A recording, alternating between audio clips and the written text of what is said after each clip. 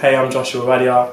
I run a startup called Uwadiae, and I've had a really cool journey. I guess like probably 5 years ago I was an apprentice, so I did a technology apprenticeship, and now I run my own business. I run a personal training company using technology to try and make it more accessible.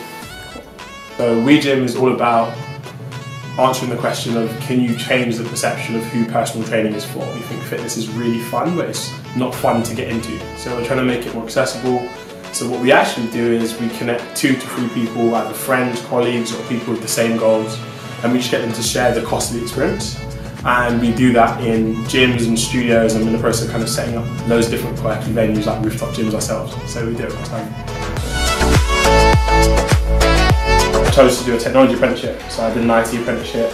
That was 2012, years ago now. God, old man now. God.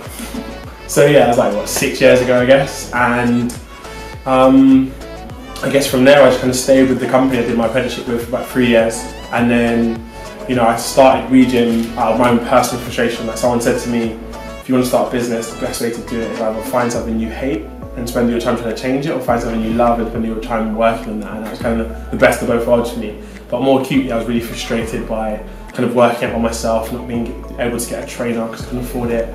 And I just got inspired to solve my own problem. It's kind of evolved over 2 years into what we do today.